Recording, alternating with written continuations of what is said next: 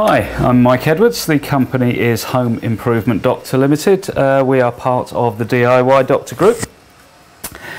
And this is a video in response to the hundreds and hundreds and hundreds of questions that we get about fitting things like TV brackets.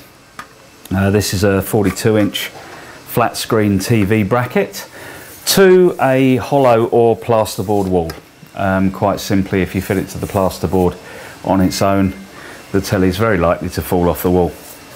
So we're going to show you how to use something like, let me put this down a moment, how to use a stud detector, an electrical stud detector. This particular one is called an IntelliSensor. It's very sensitive indeed, and not only does it tell you where the stud is, but it gives you the edges of the stud. It differentiates between the void that's behind the plasterboard and the very edge of the stud. So if you know where the edges are, it's quite simple to work out where the middle is. It's battery operated. A little 9-volt battery pops in the back, and it's about as simple as it gets, with one operational button on the side, and once that's pressed, the machine is live. We then move over to the wall. These are, I think, somewhere between £10 and £15. They're not expensive considering the money that they will save you, ultimately.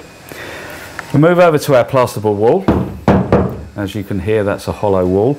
We're actually in our film studio. DIY Doctor has a test site down in Somerset, and we've got a film studio set up there so that we can demonstrate things like this to you, because it's not always possible to do this in somebody's house.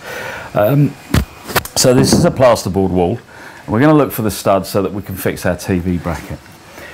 We place the stud detector on the wall and click the on button, and you'll see we have a green light there to show that we've got power coming to the stud, to the detector. And then we simply move the detector along the wall, and you will hear there that the detector has found something behind it. I'll also move this very, very carefully back to show you that the bottom red light is coming on to say that we're quite close. Then the second red light comes on to say we're even closer. And by moving it that little bit more, the top light comes on to tell us, and these little letters here, I don't know if the cameraman can get a close-up of that, these little letters here say edge. So as soon as that light's on, we know we found the edge of the stud. Now we can continue moving that along until that light goes off, and then move it back gradually. You see the second light is coming on there, and then the edge light. So that there are the two edges of our stud, found very, very easily.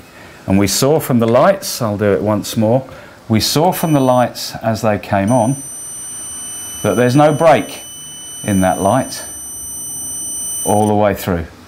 So we know for sure that this is one single solid stud, and not, as happens in some cases, two studs nailed together. So we can tell that that's one solid stud, and by fitting our TV bracket firmly to a stud in the wall with timber screws, we know that's going to stay there. So that's how we find studs in hollow walls or plasterboard walls using a stud detector. I'm Mike Edwards, the company's Home Improvement Doctor. We hope that helps.